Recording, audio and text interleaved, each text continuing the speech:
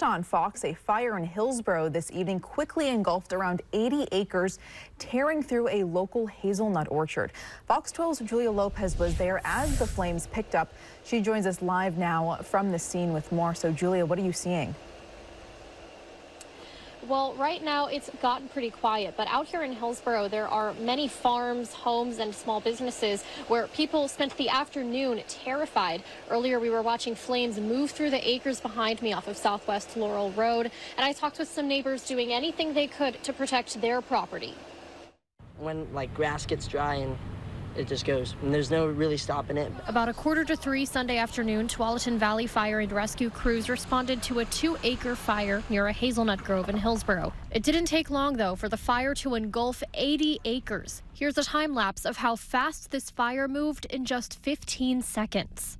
I was driving down the road and I saw a little bit of smoke, so I looked over and I pulled over, and the combine was on fire, which, I mean, I've been growing up working on equipment my entire life. It's just hot engines and dry grain, it starts fires, so it happens. Gunnar Ochoa lives down the road from Filbert's hazelnut orchards and jumped in with his neighbors, trying anything they could to help each other and keep the flames away. I'll get one of the fire trucks! It's pretty scary. It's just how stuff works, so there's nothing really I could do about it. I was knocking on doors, asking people if they needed their dogs taken somewhere, if they needed stuff being moved, so all you can do is help.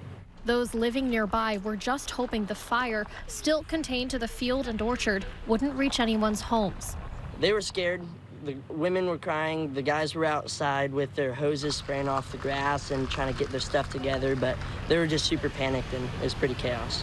There's all these people with their hoses. They're trying to cool it down, but from what he said, he used to do wildland firefighting, and he said that doesn't really do much, unfortunately. There's not really much to do other than hope that the firemen are able to keep it contained. Neighbors also raced to get nearby animals safe. On my way over here, there was horses being loaded in trailers, and there's a horse running down the street because it got spooked from the flame. Thankfully, about 2 hours later, an official with TVFR says the fire was mostly under control, with no one reported hurt and no loss of buildings. He says if it wasn't for a quick response, the damage could have been a lot worse. The temperature, a little bit of breeze, the humidity, all the dryness have all contributed to the fast-moving pace of this fire. Crews stayed for several hours today putting out hotspots and working to determine an official cause. They're reminding everyone to be cautious that, as we saw today, fires can start and move quickly in the hot, dry conditions that we'll be seeing this week. Live from Hillsboro, Julia Lopez, Fox 12 Oregon. Julia.